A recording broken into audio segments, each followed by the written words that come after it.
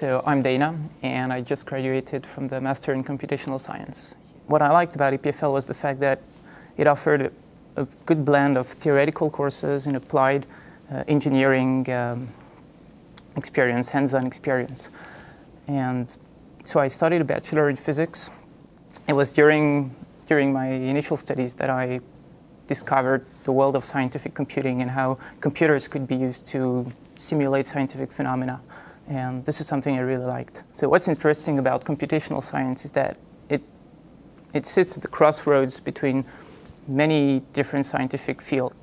It gives you tools that you can use to solve scientific problems in a wide variety of fields. For example, I've been involved in projects ranging from molecular dynamics to mechanical engineering. And so a computational scientist can be useful to any scientific research team. I specialized in scientific programming, that is, writing computer programs to solve scientific problems and using clusters, so-called clusters of computers to solve scientific problems. I've been involved in a mechanical engineering project where the goal was to simulate friction between two solid bodies, and this is something that's extremely difficult to simulate experimentally, because we were studying very fast phenomena. And using computers, we were able to study how friction develops at the interface between two solid bodies as one starts moving on top of the other.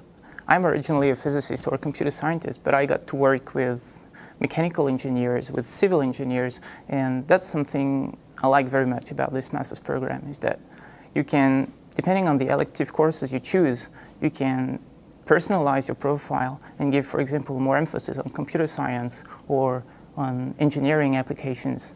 And that's something that makes it unique, in my opinion. So if you have a bachelor's degree in science or engineering and you like to learn new things or discover new research fields, and you like computers and you like mathematical modeling, you will love the Master in Computational Science.